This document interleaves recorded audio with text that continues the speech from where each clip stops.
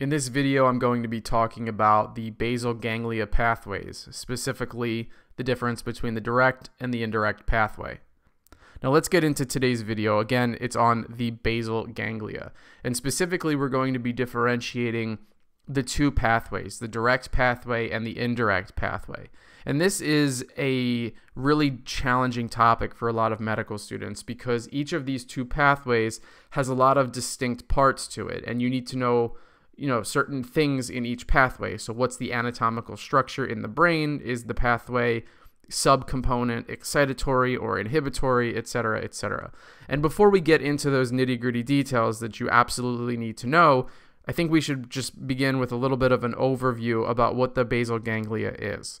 So the basal ganglia is actually a collection of interconnected structures. Like, you don't look at the brain and say, oh, that's the basal ganglia. Really, it's a group of subcortical interconnected structures. And neuroanatomy is really complex for a lot of medical students because people just don't take the time to look at the words and understand the terminology being used here. But when something is subcortical, it means below the cortex. So if you look at the brain, the outer kind of peripheral part of the brain, the meat, if you will, that's all cortical. That's all cortex, right? Frontal cortex, parietal cortex, temporal cortex, etc. So anything deep to that is subcortical, and that's what we're talking about with the structures that comprise the basal ganglia.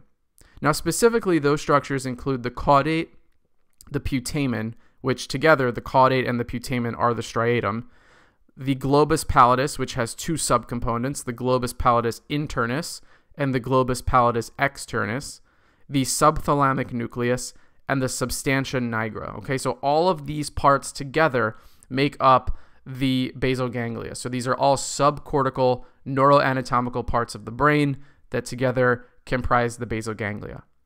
Now, the overall effect of the basal ganglia is to coordinate movement, and it uses both excitatory and inhibitory interneurons to connect these structures. And as a general rule of thumb, any neuron that uses glutamate is going to be excitatory, and any neuron that uses GABA is going to be inhibitory. This is a really big, high-yield concept for you to understand, not only for USMLE and COMLEX, but moving forward in your medical career. Glutamate, excitation; GABA, inhibition. Just memorize it, and that's really what you need to know. So when I reference the interneurons in these pathways in this video specifically, if it's a glutamate neuron, it will be shown in green, which means it's exciting, it's excitatory. And if it's a GABA interneuron, it will be shown in red, which means it's inhibiting because it's inhibitory. Now, the basal ganglia has two distinct pathways. There's the direct pathway and the indirect pathway. Each of these two pathways has two distinct goals. The direct pathway initiates movement, and the indirect pathway terminates movement, okay? And this will become a little bit more clear once we go through the pathway and I illustrate what's going on. Now let's get started with the pathway. So you start with the motor cortex. So the motor cortex sends excitatory signals to the striatum. Now remember, the striatum is the caudate nucleus plus the putamen, okay? But for the purposes of simplifying on the slide and in the video to help you memorize this, I'm just gonna write striatum. So motor cortex sends excitatory neurons, which again are glutamate, shown in green, to the striatum. And then the striatum sends inhibitory neurons, which are GABA, shown in red, to the globus pallidus internus and the substantia nigra. The substantia nigra and the globus pallidus internus send inhibitory neurons to the thalamus, and the thalamus sends excitatory neurons back to the motor cortex. Now this loop, everything you see here, this is the direct pathway. And the net effect, again, of the direct pathway is to turn on the motor cortex. And really what's happening here is you're disinhibiting thalamic control of motor planning. So again, the basal ganglia's role is the coordination of movement. It coordinates movement. It plans motor movement. It's as if you're assigning purpose to the movement of the body. Now, in order for the brain to do this, the thalamus, which is the sensory integration center of the brain, has to communicate with the motor cortex of the brain, because the motor cortex is what's responsible for taking different signals and yielding motor output. And it's through this loop that the direct pathway initiates movement. Okay, so everything that you see on this slide is direct pathway. Now let's pivot for a second and talk about the indirect pathway, and then we'll come back and we'll compare and point out all the high yields that you should remember. So the indirect pathway starts with the motor cortex at the top of the slide, and just like the direct pathway, it too starts with sending excitatory signals to the striatum. And this is where the pathways differ. So the indirect pathway, the striatum then sends inhibitory interneurons to the globus pallidus externus. So you can see in the flow chart, if you will, that we've now pivoted into the indirect pathway. The globus pallidus externus will send inhibitory interneurons to the subthalamic nucleus. And then the subthalamic nucleus will send excitatory interneurons back to the globus pallidus internus and the substantia nigra. And at this point, the indirect pathway kind of takes a turn and comes back and finishes out the exact same way as the direct pathway, which is to say that the globus pallidus internus and the substantia nigra send inhibitory signals to the thalamus, and then the thalamus sends excitatory signals to the motor cortex. So the left side of this flowchart is direct pathway, which we already talked about, and the right side of this pathway is the indirect pathway. And the net effect of the indirect pathway is to turn off the motor cortex. Okay, so you're activating the inhibition pathway, if you will. Now, this can be a little confusing for some people, so I really want you to hone in on what the two differences are clinically and functionally in these pathways. And really what you need to understand and look at is the substantia nigra. The substantia nigra's role chiefly is to inhibit movement. So normally the substantia nigra inhibits the thalamus, which would normally excite the motor cortex. So if you're inhibiting the thalamus, and therefore the thalamus cannot excite the motor cortex, you don't get planned movement. In the direct pathway, what you'll notice is that the striatum turns off the substantia nigra, which is where you see the pink plus sign next to the red arrow going from the striatum down to the substantia nigra. This in the direct pathway is disinhibition, right? Because you're inhibiting the thing, the substantia nigra, that normally inhibits motor planning.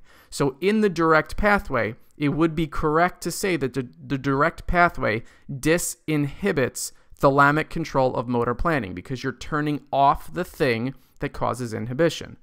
Okay, you're turning off the substantia nigra, which normally causes inhibition. Now compare that to the indirect pathway. In the indirect pathway, the subthalamic nucleus is sending excitatory neurons to the substantia nigra. So it's turning on the substantia nigra, which means it's turning on the thing that causes inhibition. Okay, so when you turn on something that inhibits, the overall effect is inhibitory. But when you turn off something that inhibits, as is the case in the direct pathway, the overall effect is excitatory. So as you can see, the reason that the direct pathway causes activation of motor planning and the reason that the indirect pathway causes inhibition of motor planning is totally dependent on whether you're turning on or turning off the substantia nigra. So the really key nuance in these pathways happens right here where those pink plus signs are.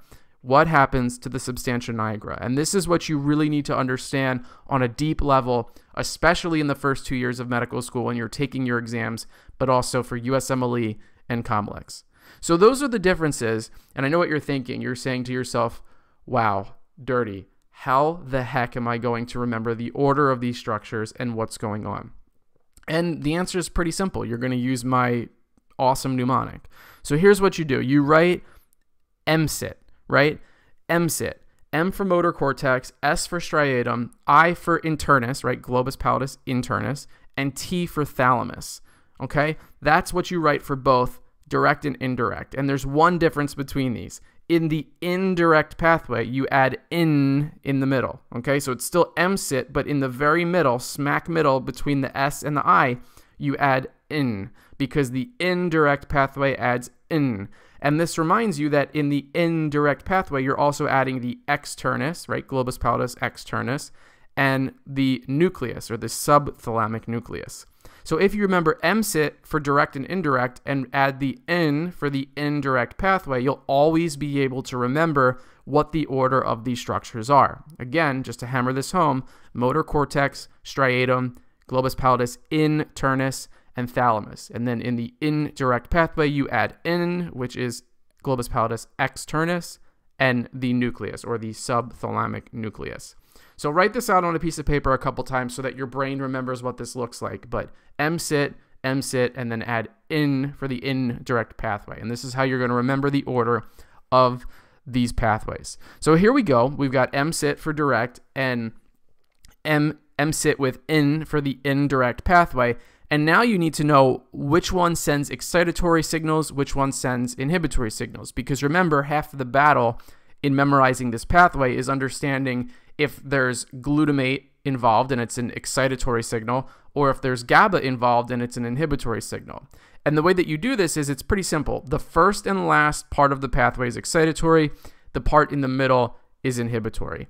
And it's the same between the direct pathway and the indirect pathway. So you see direct on the left, and now look at indirect on the right. So the M, the S, the I, and the T, it's the same, right? First and last is excitatory. The two middle parts, the S and the I, are inhibitory. The only difference now is the in indirect pathway. And in indirect pathway, just memorize that the first part, the E, that's inhibitory, and the second part, the N, that's excitatory. So what should you memorize? Like, what's the mnemonic here? Remember that first and last are excitatory. Everything in the middle is inhibitory, except for the subthalamic nucleus, right? The subthalamic nucleus will be excitatory. So this is what I used to remember back in the day when I was a medical student, and this is very sufficient to answer all of these questions correctly. But that's it for today's video. I hope that this was helpful for you. The basal ganglia pathways are very, very important, very high yield, and quite frankly, it's impressive if you're able to talk about this stuff as if you know what's going on.